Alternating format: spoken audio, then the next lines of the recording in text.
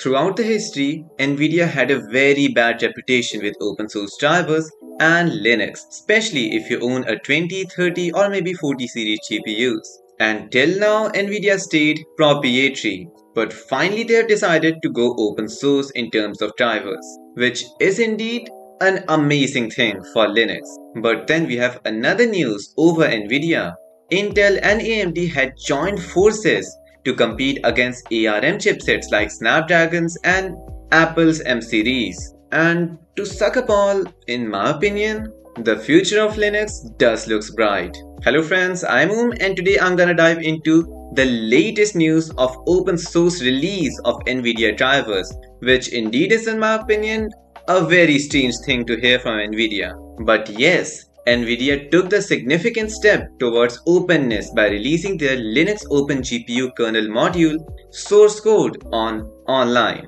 And this specially includes Nvidia's Linux open source GPU kernel, the core component which provides the interface between Linux kernel and Nvidia GPUs. As we have seen in other CPUs and GPUs like Intel and AMD which work fantastic on Linux, they all use Mesa drivers. So you don't need to hassle with anything. You just have to install Linux and your drivers will be pre-installed with the kernel. That's the power of Linux, but not for Nvidia. And finally, we can expect this happening in the future. Not with Mesa, but CUDA drivers and OpenGL drivers. And as of confirmed news, this open source drivers support GPU acceleration proper one with hardware accelerated graphics rendering, CUDA drivers, which is Nvidia's parallel computing platforms, and OpenGL and Vulkan, which are modern cross-platform graphical APIs. And this news is a great news for Intel's or AMD's CPUs using Nvidia GPU. You see, developers can build the kernel module using these commands, which gives them the option to customize, modify the code according to the Linux distribution and build it inside the kernel, which means you don't need to spend hours and hours of time searching for the right Nvidia driver for your Linux distro. All you will have to do was just enter the command. Or maybe not that, just update the system and Nvidia drivers will be installed directly without you doing anything about it. This was the case with Ubuntu and still now, and in my opinion that is great. Ubuntu gives us the opportunity to use Nvidia GPU with Wayland support, and that same can be said for Fedora in my opinion. Well yeah, I'm really waiting for Fedora 41, and when it will be launched, I'll just make it as my primary Linux distribution over Arch Linux, because in my opinion Fedora 41 will be a great release. And yes, the day it will be released, a lot of videos about it are coming on the channel, so don't forget to subscribe about it.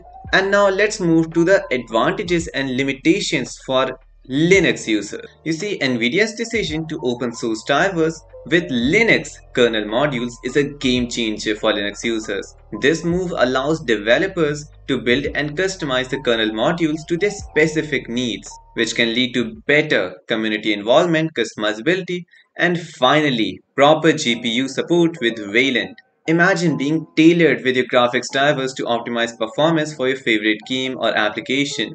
This level of customization was previously impossible with proprietary drivers, but finally, the developers can inspect and modify the code according to Linux kernel. And the biggest advantage of Linux is the transparency. Open sourcing a driver provides insights into how they work, which can lead to better understanding and troubleshooting, which can also lead to better performance, better battery life, and better optimization and efficiency throughout the Linux system. You see, the open source driver supports various range of features including GPU acceleration, CUDA, OpenGL, Vulkan. They're also compatible with Turing or later GPUs, including the popular models if you have one like Nvidia's Titan RTX, 2080, 3040, most of the latest graphics card. And overall, Nvidia's decision to open source Linux GPU drivers is a significant step forward the Linux community and its future. It has the potential to accelerate, innovate, and customize the Linux ecosystem, which can mainstream the Linux market. And when I was being happy about this news, I just scrolled down and had another news. Intel and AMD are joining forces to create an x86 ecosystem a historic collaboration aimed for strengthening, powering the x86 architecture against the rising competition of ARM chipsets, particularly in the laptop and server market. Because as we have seen, ARMs are great for battery life and a little performance, like they're not properly optimized, but yes, they have the power in them.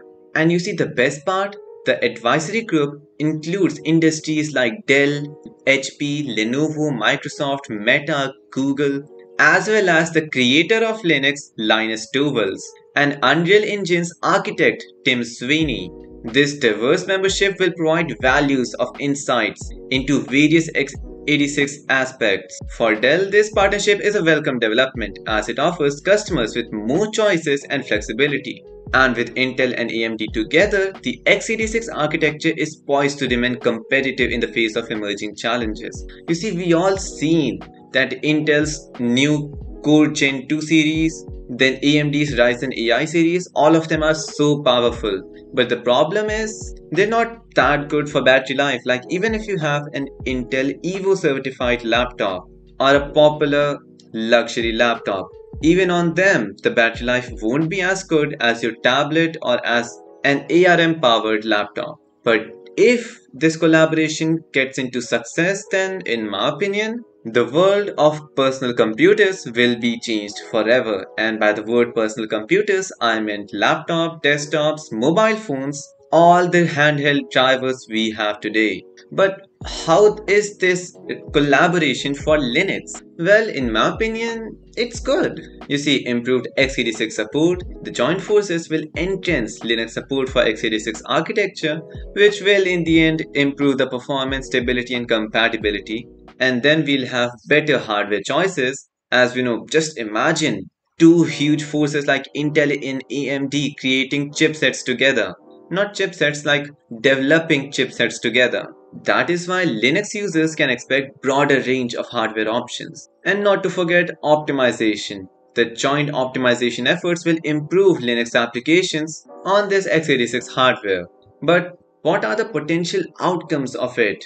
Like improved Intel, AMD, and Nvidia's incorporate potentiality. Because as we know, the creator of Nvidia company once worked in AMD. So yeah, the collaboration could lead to a better interoperability between Nvidia GPUs and AMD CPUs, which will indeed benefit Linux users. Now you might be wondering why, but I say just wait till you see with your very own eyes. And the joint efforts may drive innovation, leading other better products and services for Linux users. And this collaboration could establish unified Linux standards for x86 hardwares, simplifying development and support. Now, balancing competition and cooperation between Nvidia, Intel, and AMD will be crucial for the development of PC market in the future, which is already thriving today.